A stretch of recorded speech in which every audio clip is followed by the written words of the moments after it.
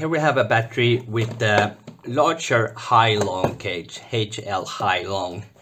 And they are one of the most popular e-bike battery styles. Have at least two sizes. This is the larger one, and they also have two different type of connectors. This is the original one, and this is the one that's made for higher amps and for 3-pin communication if needed. This is kind of an odd problem, which is why I'm making a video.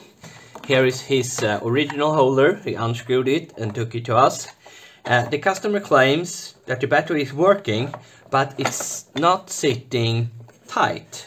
When he rides his bikes and maybe a bump, the battery just flies up a little bit and it loses connection with the e-bike.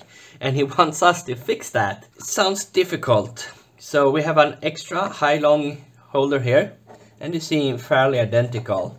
There's a hole probably drilled in here by the customer to add a third screw hole to the bike.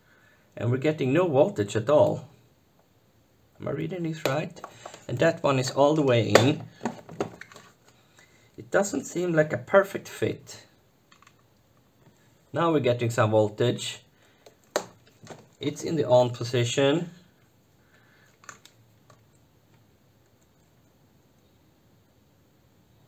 We're just getting trickling. Now it's 21 volts. So when we have trouble measuring something like that, let's go to the inside. There's a little dust in here, but there's very seldom water damage. We can try and measure the voltage on this fake mass connector, because maybe it's a battery problem. Here's just 31 volt. It is a 36 volt battery. I'm pretty sure it's a 48. No sticker whatsoever. He brought the charger in so we can check. Oh, it's even a 52 volt battery. Maybe it's a resting charging port.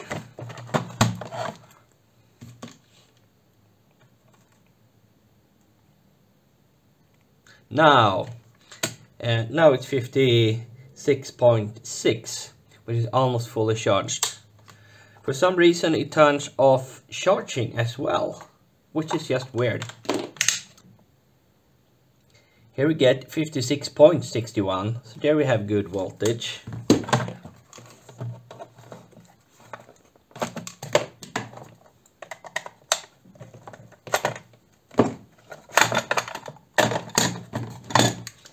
Let's try in the connector, and this one seems a little bit deformed as well.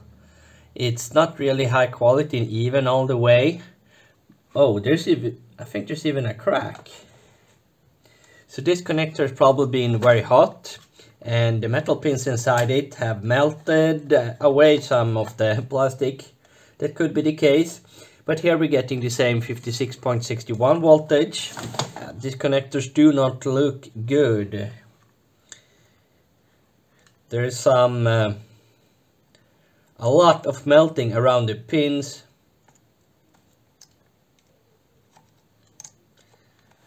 Yeah, I think you need a replacement for these. We carry the old connector in stock, this one, but we do not have this new one, but we can special order it from him. We're just gonna open it up and see if there's some damage on the other side. Here we can use they use two different type of thread screws. All of them goes down into the aluminum plate, so all of them should be the fin threaded. This one is when it goes into plastic, and here we actually have a fuse. It looks fine from over here, but from what I can see, the angle is very, very wrong. So it might have melted inside. But maybe he checked the fuse and put it back together. The fuse is not broken, but there is a lot of grease or fat or whatever you say on the connectors. You know, scrape them, you can see that they're metallic, but there's so much grease on both sides. There could be a lot of grease in this one. Now I am taking it out and scraped it, so now we'll probably have better continuity than before.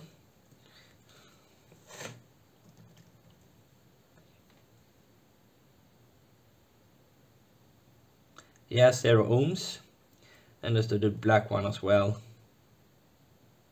0 ohms. So now, since I scraped it, it's hard to diagnose if that is the only problem, and we also need to have a high current going through this. But the biggest problem I see is the fuse. I would really start to replacing that because that is the cheapest. Then I would go for the connector in both the battery and here, and that is gonna be expensive. This connector is expensive to buy and it's quite time consuming to change. But the other part seems to be doing its fate, so we can fix this. You do not have to buy a new battery. We can order just a connector for him and he can do it himself if he likes. I think this is for an e-bike kit. So this we can fix, and maybe if you need to know where we can buy this, just search Aliexpress for Hailong battery spare parts. And there are a couple of sellers that sell basically all the spare parts for these type of cases.